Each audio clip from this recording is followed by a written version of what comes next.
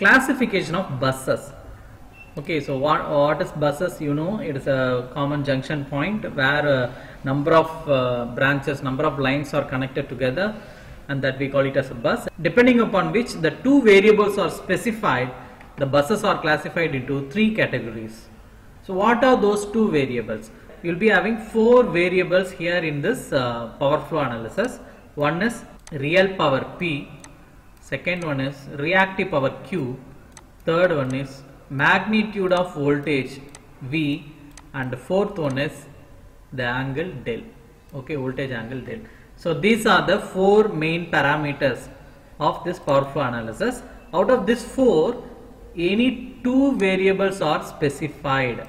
Okay, so based on that specified variables, we are classifying the bus into three categories. So first one is a load bus.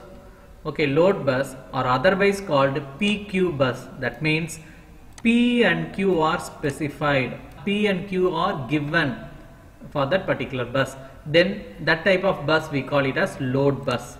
The bus is called load bus when real and reactive components of the powers are specified for a bus and voltage and del are to be obtained. Simple definition. Okay, then second one, generator bus. Second one is here generator bus or PV bus or voltage control bus.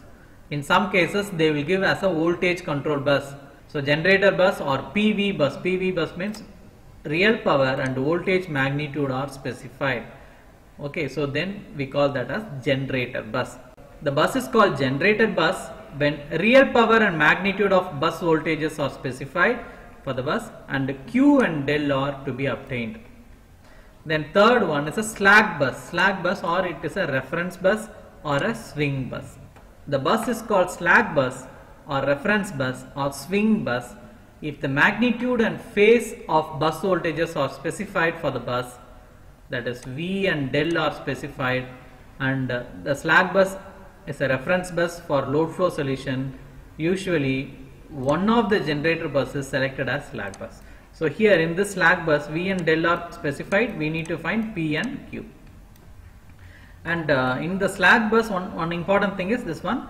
The slack bus is a reference bus for load flow solution, and it is not given directly, but we need to select any one generator bus.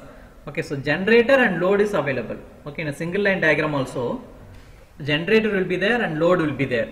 You will be having number of generators. You can take any one of the generator bus as a slack bus. Okay, so these are the three buses available here, and based on the quantities you can represent like this. So here bus type is load bus, or we call it as a PQ bus.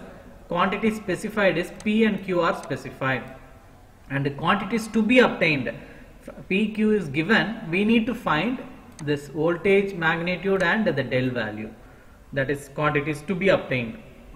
And generator bus, we call it as a PV bus. P and voltage magnitude is given and the quantities to be obtained are Q and del.